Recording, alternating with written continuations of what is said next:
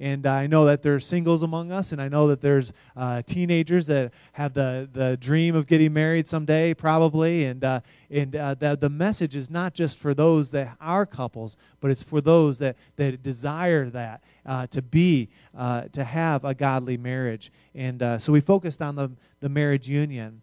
And in that, we talked about that successful families don't just happen on accident. Can I switch over to this other mic here? All right, thanks.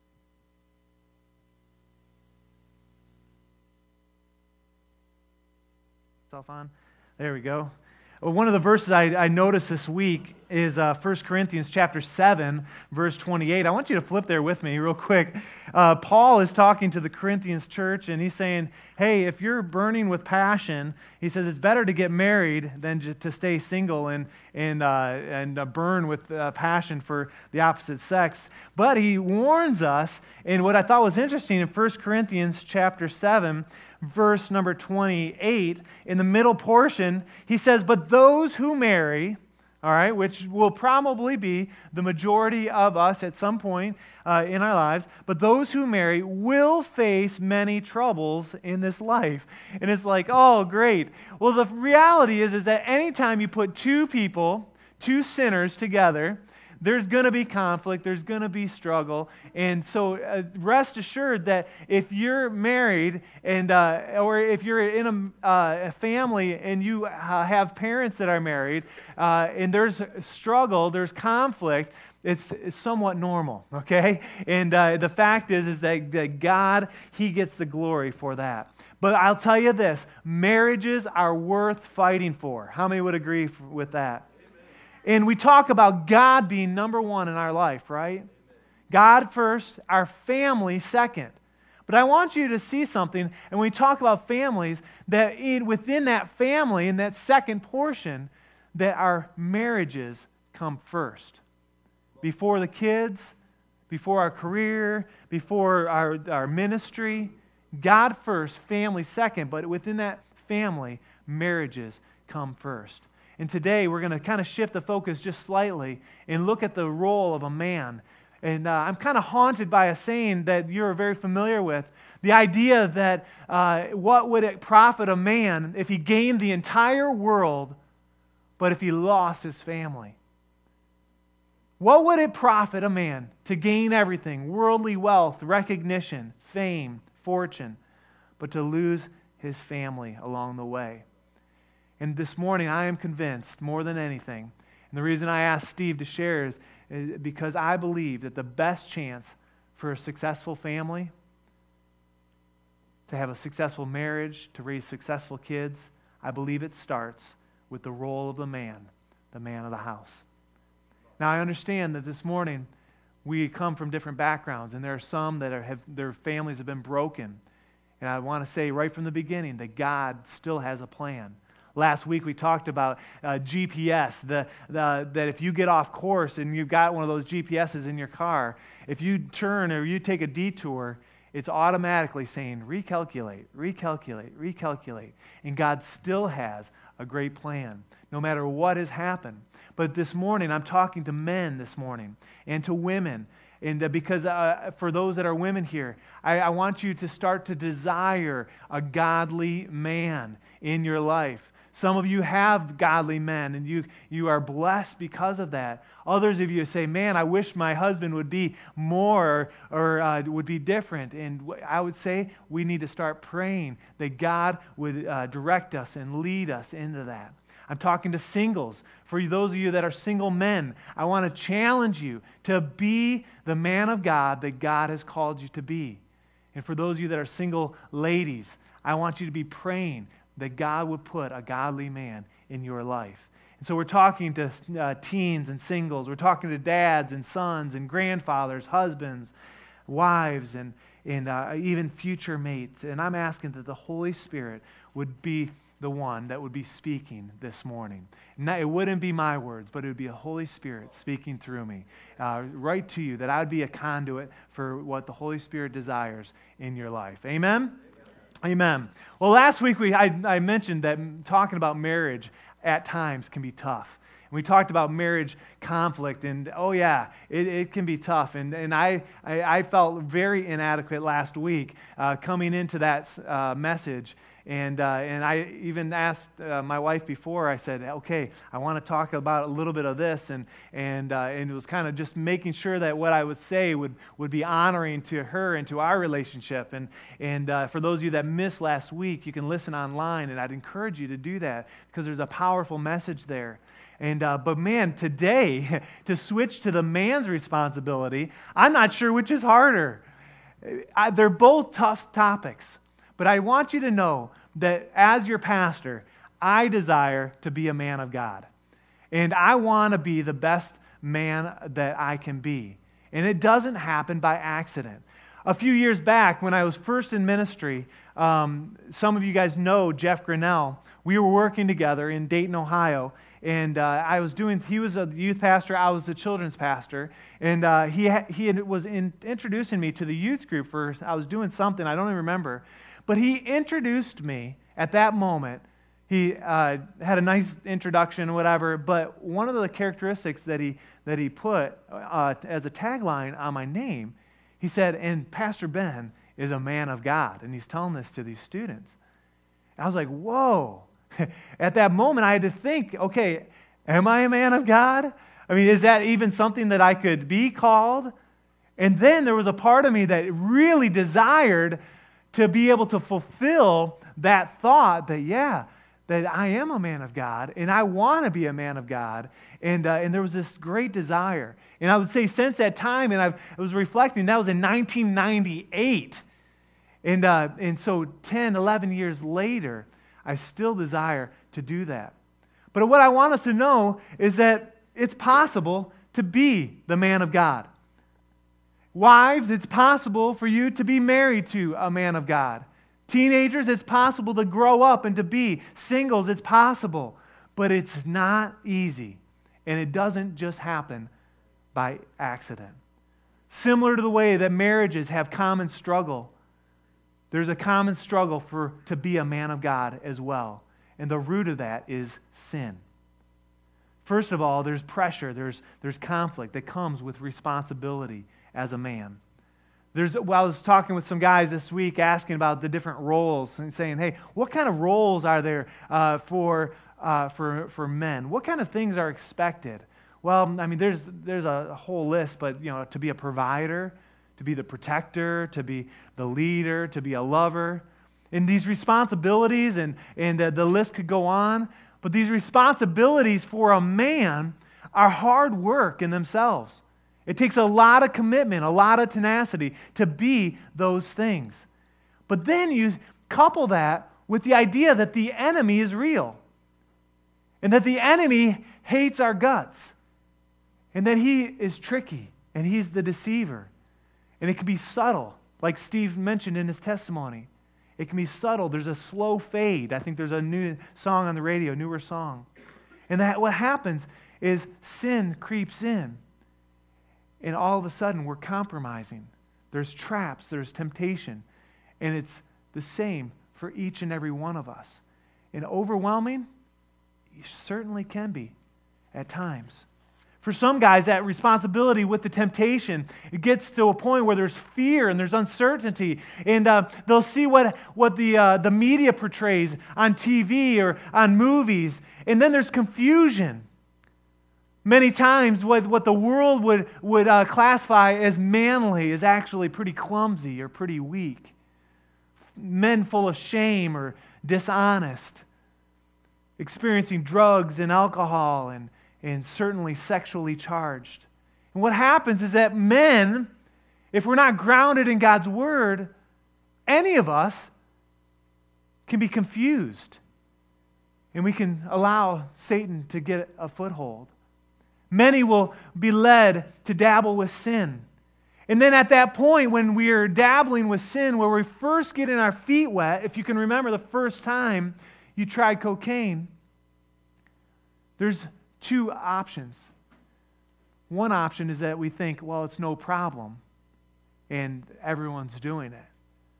Or there's, it's just common. I'm a man. That's what guys do. But then there's another avenue that's almost equally as bad, that we hide what we've done. And then there's shame, and there's pain, and the fear of being exposed is very real. And then you add that to the context of a family, and you say, well, it'll be okay, right? Well, I want you to know, guys, and men and women together, we can be sure that no one will make a fool out of God. When the Bible says you'll reap what you sow, there are consequences. Our sin will catch up with us. The sin has caught up with me at different times in our relationship. Have you ever felt busted before? Got exposed? Got caught? It's painful. And destruction sets in. And maybe you've been there, or maybe you are there, or maybe you're headed there. And what happens is men try shortcuts to godliness instead of taking God at His word, and certainly it comes from the very beginning of time. But the good news is, and I want you to know, guys and ladies alike, is that God does have a plan. He has a way. And His plan is not a shameful way. It's not a weak or fearful way. It's not dishonest. It's not spineless. When we mess up, God does not give up on us, Steve and others. He pursues us relentlessly. He loves us more than we could ever imagine. I want to look at the role of a man. There's some scriptures that really talk great about this. I want you to turn in your Bibles to Ephesians chapter 5. We'll get there in just a second. But before we do, there's two verses that as I was reading, I just had to smile, and I thought, well, I'm going to read these because they just bless me. While you're turning to Ephesians 5, in Proverbs chapter 5, verse 18, it says, may you rejoice in the wife of your youth. And someone just needed to hear that this morning, okay? Rejoice in the wife of your youth. And then in Ecclesiastes chapter 9, verse number 9, it says, enjoy life with your wife, whom you love all the days of your meaningless life that God has given you under the sun. Isn't that great? I just chuckled. I'm like, man, and there's a challenge there that we need to be enjoying ourselves. And there's something about a healthy marriage that there's joy, there's rejoicing, and we can enjoy as the days go by and as things change, we change. But there's just a great joy. And I just want to say I love you. And I love you too. God bless you. and so I wanted to start there. But let's turn to Ephesians chapter 5, because right here. Now, many times when you talk about the role of a man, we'll start maybe in verse number 25. But I want to back it up just a little bit and look at verse 21. Because from 21 through the rest of chapter 5 and into chapter 6, really, that is the crux of the role within a family. Okay? We're talking about family matters. Verse 21, Ephesians 5:21, just screams family, and that it matters. And it says this, it says, submit to one another out of reverence for Christ. Now, I just want to stop there for a second, because many times we'll start in verse 22, which many of you know, it says, wives, submit to your husbands, right? And we'll say the wife is supposed to submit, and then the husband's supposed to love, right? And we'd say that. But man, whoever organizes Scripture and categorizes, I think they missed it on this one. Because you have to understand that the covering for all of what is said through 22, through the end of the chapter, and into chapter 6, talking about parents raising kids, and even into talking about slaves and masters, the covering there is that there would be an equal submission to one another out of reverence for Christ. And when you talk about submission, it's a coming under. It means to be respectful of, to consider someone else, to submit. And so it says, submit to one another out of reverence for Christ. Verse 22 says, wives, submit to your husbands as to the Lord. But today we're going to talk about what the husband's role. And listen, verse 23. It says, for the husband is the head of the wife, as Christ is the head of the church, his body, of which he is the Savior. Now as the church submits to Christ, so also wives should submit to their husbands in everything. But remember, it's an equal submission there. Okay? Verse 25, husbands, love your wives. Love your wives. Husbands, love your wives. You're the head of the home. Husbands, love your wives. For those boys that are here that will be men at some point, your responsibility as you will grow is to love your wife. Husbands, love your wives, just as Christ loved the church, and he gave himself up for her to make her holy, cleansing her by the washing of water through word, and to present her to himself as a radiant church without stain or wrinkle or any other blemish, but holy and blameless. In the same way, husbands ought to love their wives as their own bodies. He who loves his wife loves himself. After all, no one ever hated his own body, but he feeds and cares for it, just as Christ does the church. For we are members of his body. For this reason, a man will leave his father and mother to be united with his wife. The two will become one flesh. This is a profound mystery, but I am talking about Christ and the church. Now, I want you just to stop there for a moment and you say, well, if it said, wives submit, think about what Christ had to do in the relationship of the Godhead to submit, to come under the plan that God had. He had to, what Christ did for the church, he submitted to the will of God. High submission there. But I'm talking about Christ and the church. Verse 33, however, each one of you must love his wife as he loves himself, and the wife must respect her husband. Chapter 6, we'll skip to verse 4, another part of the role of a husband or of a father in the family. It says, fathers, do not exasperate your children. Instead, bring them up in the training and in the instruction of the Lord. We're talking this morning about submission and love for men. When we define it, it's to surrender, to yield, to be under.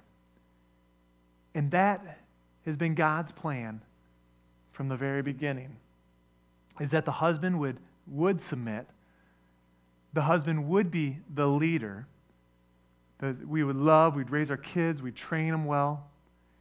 And I want you to go with me to the very beginning, to the fall of man, Genesis chapter 2, in Genesis chapter 3.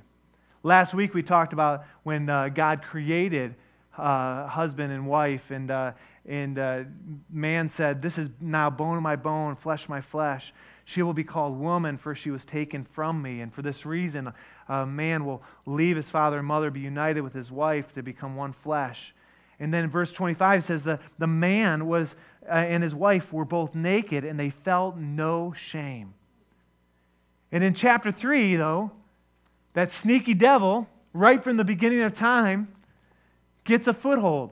It says, now the serpent was more crafty than any other wild animal the Lord God had made. Now we're talking about the men here this morning and the role of a man, and I want you to be mindful of that. But the serpent comes to the woman first. He says to the woman, did God really say you must not eat from any tree in the garden? And the woman said to the serpent, well, we may eat of any tree in the garden, but God did say you must not eat the fruit from the tree that is in the middle of the garden, and you must not touch it or you will die. You will not surely die, the serpent said to the woman, for God knows that when you eat of it, your eyes will be opened, and you will be like God, knowing good and evil. Now I want you to stop there for a moment.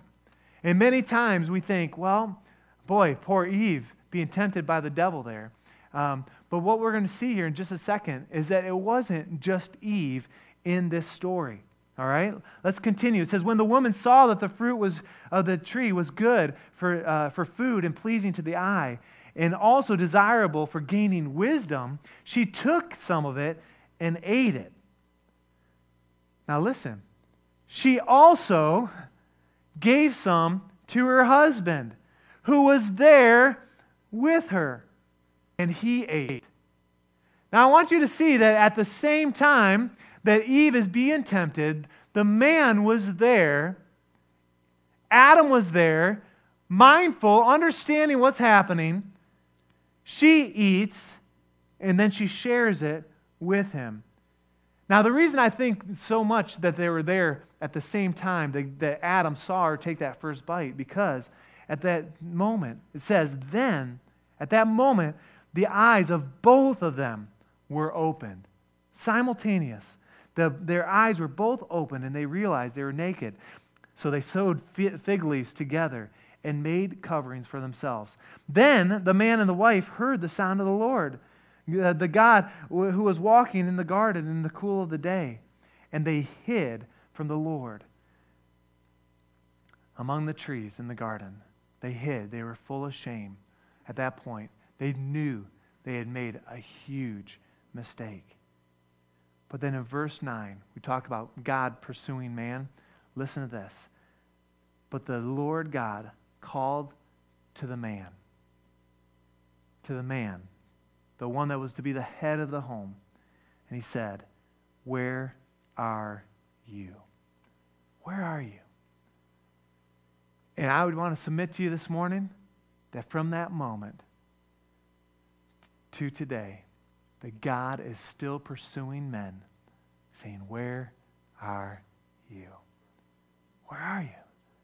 That's the very first question you'll find in Scripture. Addressed to the man and saying, where are you? Now the struggle from that point, from that moment on, has been consistent.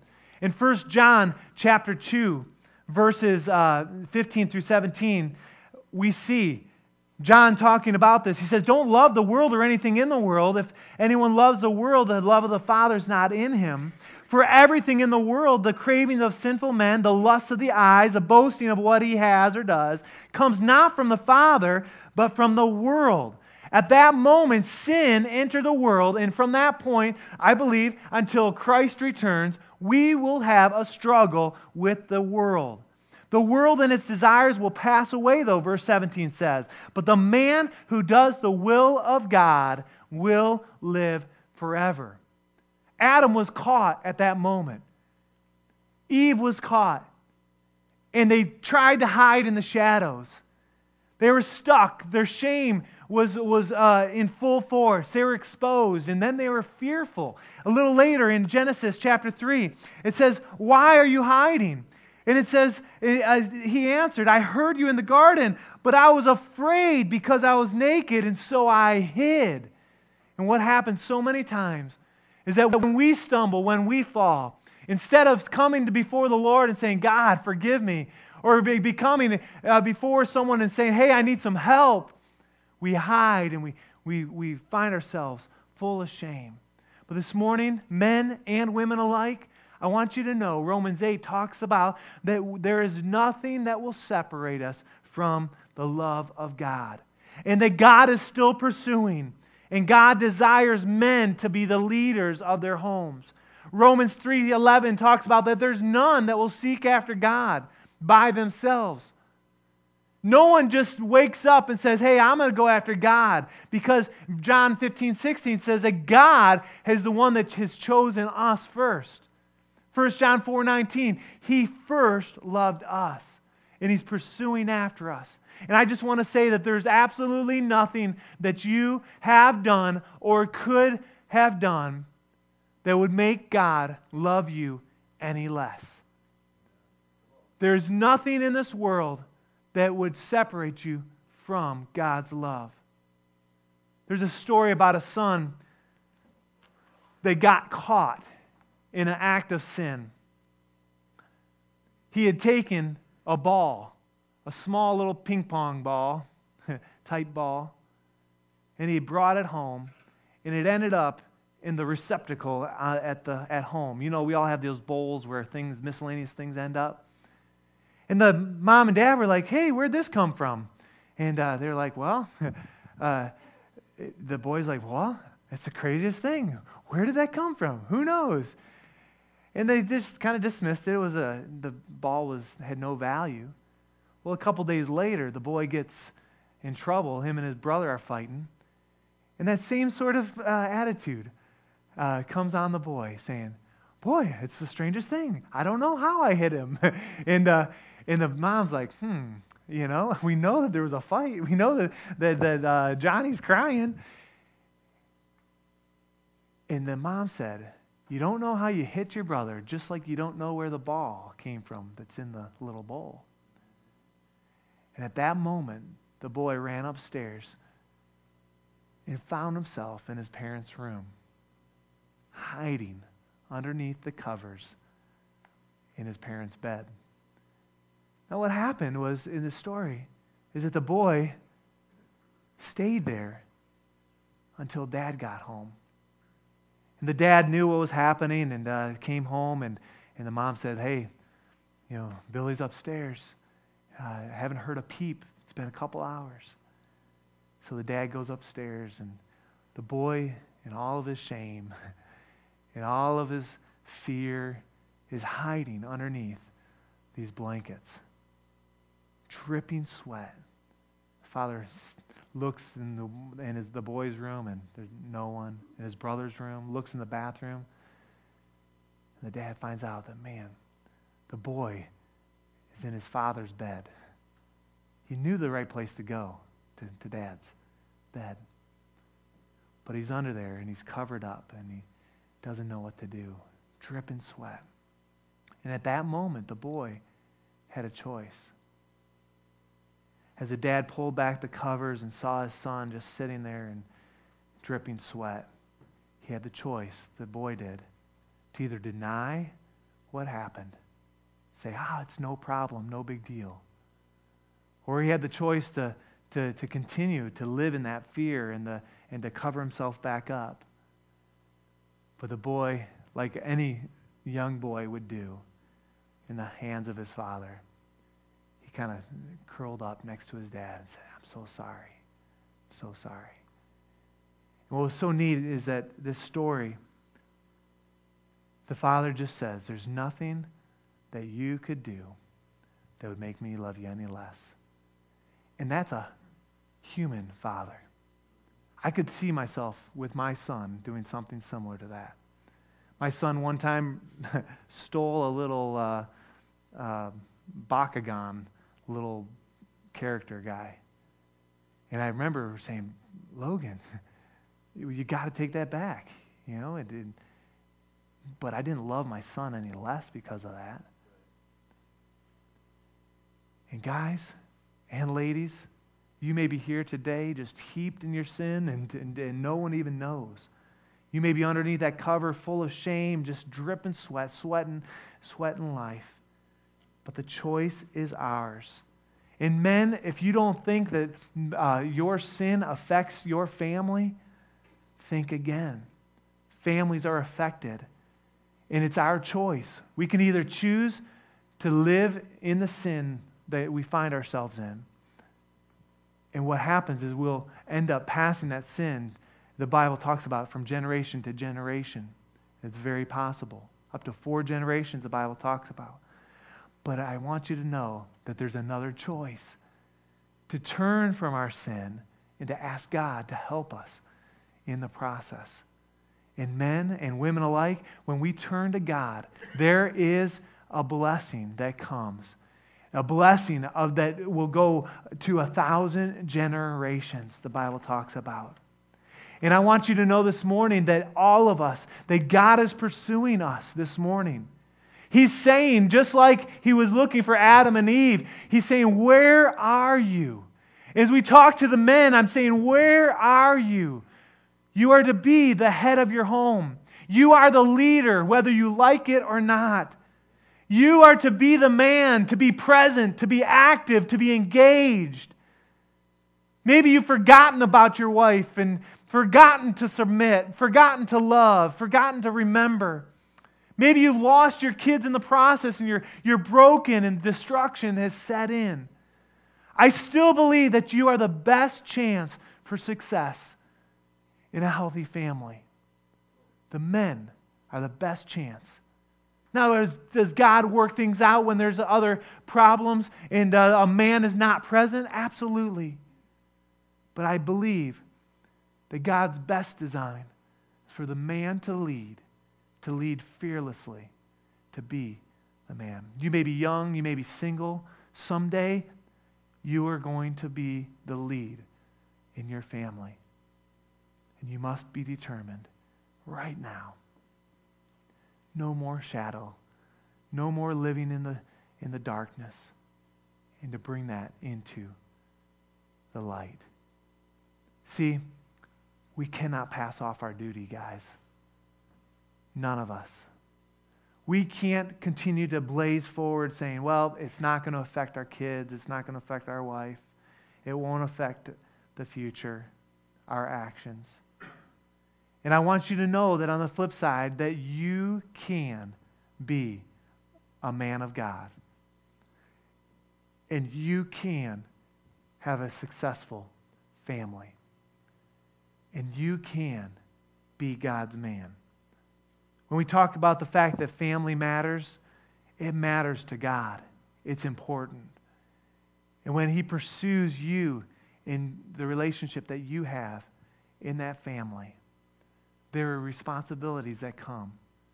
Hard, sometimes yes. But is it possible? Oh yeah. And God is calling us, calling me, calling us to be men of God that are full of courage, full of wisdom, full of the Spirit of God. Are we going to be perfect? No. We'll stumble, we'll fall. But I know that as we pursue God, we will have successful, healthy families. This morning, I want to encourage every man here to do something. And you might say, man, I'm just a young man. I'm just a teenager, just barely a teenager. I see some. But this morning, I want to encourage you to make a covenant with yourself and with God. A vow, so to speak, to be the man of God that He wants you to be. I'm going to encourage you to write something down before the end of today in your Bible. If you don't have your copy of God's Word with you, I'm going to encourage you to do it when you get home. Some of you have it here, and I'm going to encourage you to do it before you leave. I want you to flip open to one of the blank pages, and sometimes you'll write notes for different things. I want you to write in your Bible something simple like this. It doesn't have to be word for word. But I want you to declare and put the date on it that today, November 8th, 2009, I choose to be a man of God. All right? And some of you guys are doing that right now. Others of you, you're going to have to do that later. But to write down, I choose to be a man of God. And then I want you to sign it. Put your signature there. Because I believe that as days go by, as temptation comes and temptations go, the common struggle that men face, that is going to be a place where you can turn to remember, to come back and to say, I've committed my life to Jesus. I am a man of God. And then I want us to leave here today with our head held high, that we can make it, that we can do it. Because I know without a shadow of a doubt that God's heart for you personally is for you to succeed, to be strong, healthy, and for your family to succeed. And like I've said, I believe God's design, His best design, is that there would be a man in a home that would lead well with God's help. I want you to bow your heads, close your eyes this morning. The reality of what we're talking about is pretty deep, pretty challenging. And I realize that in a room like this, in a sanctuary, we all have come from different backgrounds, from different struggles. But this morning, I believe that God is pursuing us with tenacity. He's saying, where are you? Where are you? And this morning, we have a choice, all of us, to either turn towards God or to continue to hide, to be in the darkness. And I'm wondering this morning if there's anyone here that would say, man, I need to get my life right with the Lord. I just want you to slip up your hand. Men, women, who is it this morning that needs to respond? Yeah, sure. Couple, 2, 3, yeah. Saying, I need God to restore that relationship. Who wants to say yes to the Lord? Yeah, thanks. Good. Amen. Amen. Who else this morning? There's nothing to be afraid of. Romans 8 talks about that there's nothing that separates us from His love. And the fact that Jesus continues to pursue us. And this morning, 1, 2, 3, 4, 5 individuals have raised their hands saying, I need to restore that relationship. Anyone else want to join them before we pray? Yeah, thanks. Thanks, Sean.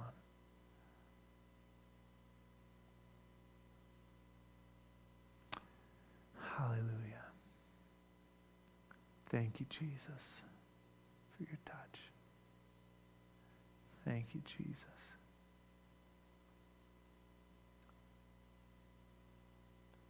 Hallelujah.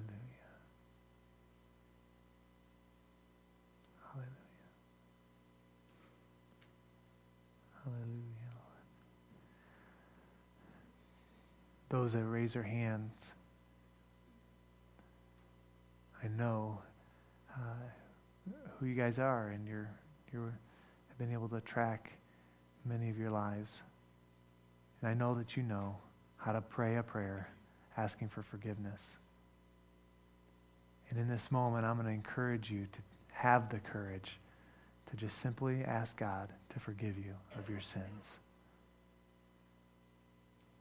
And I believe that there's some here this morning, when you consider where you are in your life, there may be the need, like these 5 or 6 have raised their hand, that you need forgiveness as well today. And I'm going to encourage you in this moment to pray a simple prayer, asking God to wash away all of your sins. Hallelujah. I'm going to give you a moment to do that. Thank you, Jesus. Thank you, God, for your touch. Thank you, Lord, that you are healing our hearts, that you've saved us. Jesus, have your way in our lives, I pray. Holy Spirit, Holy Spirit, thank you, Lord. Hallelujah. This morning, I believe the Holy Spirit is speaking to hearts, speaking to men this morning. And I believe that there are men here today that are struggling with sin.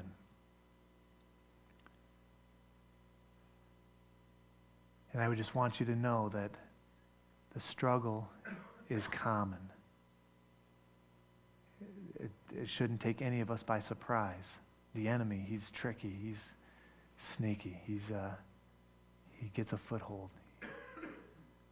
But men, today is a day to draw the line in the sand, and you can turn to Jesus. It's possible. It's possible to live a godly life. I'm going to ask every man in the room to stand right now.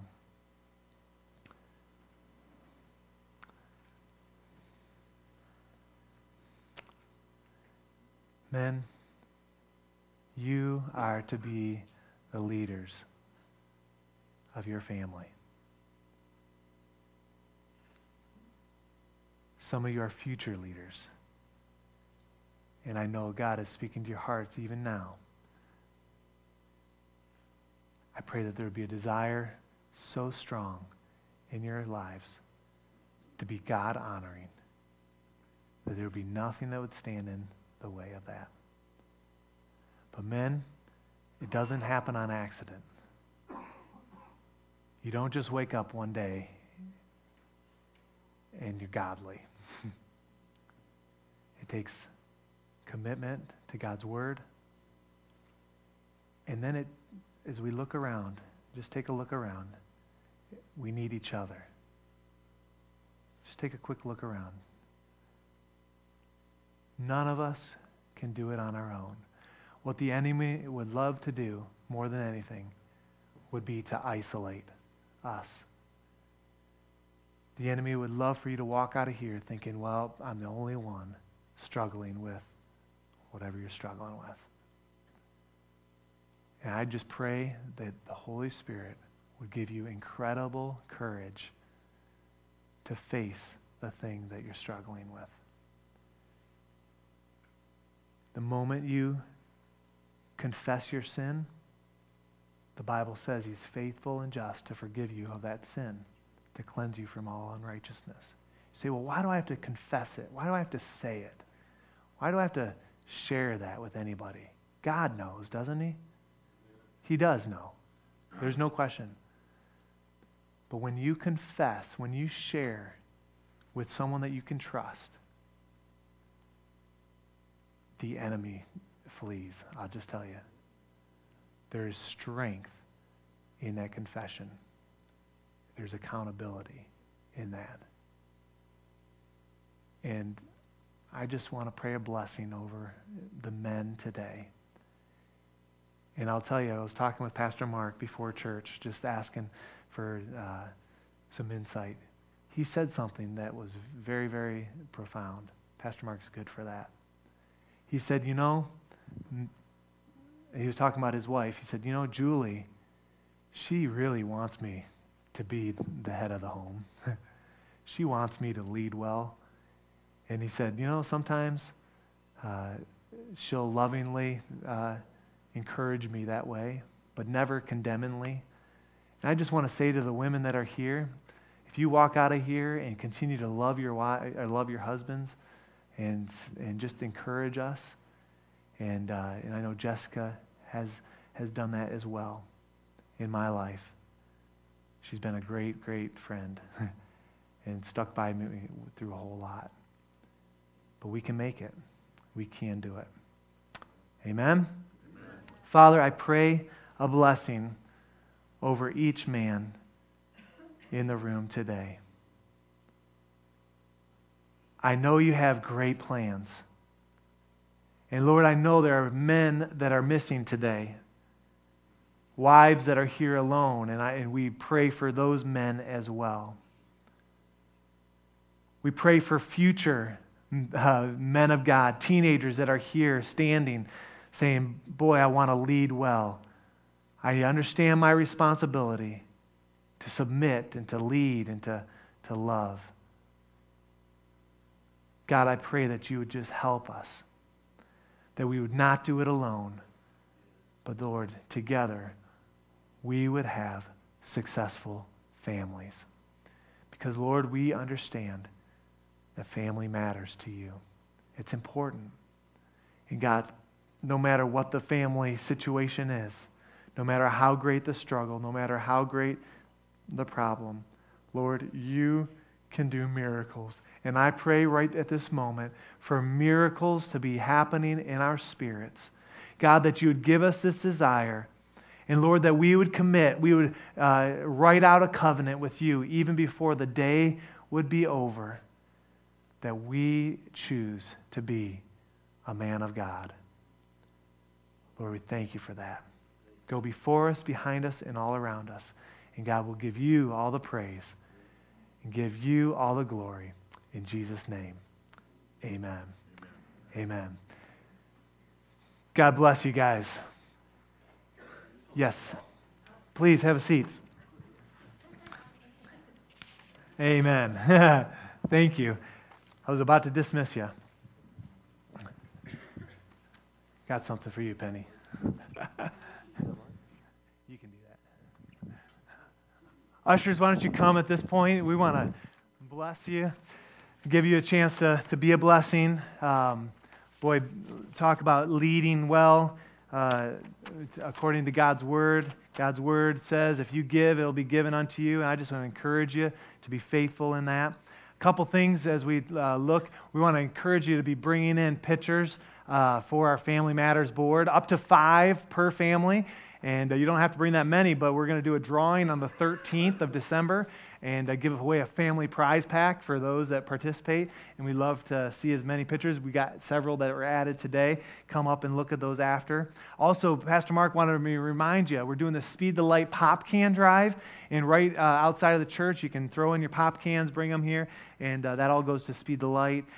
Today, right after church, there's a parent meeting for those that have kids in elementary or junior high or high school. And they'll be meeting right here, about a 10-minute meeting with Pastor Mark. And then the last thing is, in just a couple weeks away, we've got a Catalyst Impact Night. Talking about family matters, we are encouraging those that are in the youth age, ages or grade 6 through 12, and then your parents as well, to join us for our Catalyst Impact Night. We're calling it Family Secrets, and we're going to join us for free pizza that night at 5, and then at 6 o'clock, going to have a service, and we are praying that God will just meet us there. And one of the things that they're going to do that night, we're going to have a little contest, one of the games, and we need your help, parents, is we need a picture of you as a baby, parents, all right, you as a baby, and a picture of your kids as a baby. And to turn those things in, get them to Pastor Mark, and he'll be communicating how to do that exactly, but those are a couple of the things. There's also a ladies' women's night coming up, a movie night, and what's the date on that, Jess? The 20th of November, and so ladies, please participate. We'll get that in the bulletin and the emails and all that out as well. All right? Well, let's pray. Father, thank you for an opportunity to give back to you what you've given to us. And God, I pray that as men lead their families, they will lead the charge in giving as well, being faithful to your word. God, it is so important for us to be honoring your word in our lives. God, I pray that you will just continue to do a great work within each of us, and we'll give you all the praise and the glory. In Jesus' name, amen. Amen. After you've given this morning, you can be dismissed. Amen? So you better give. No, I'm just kidding. After the offering plate goes by. All right, there you go.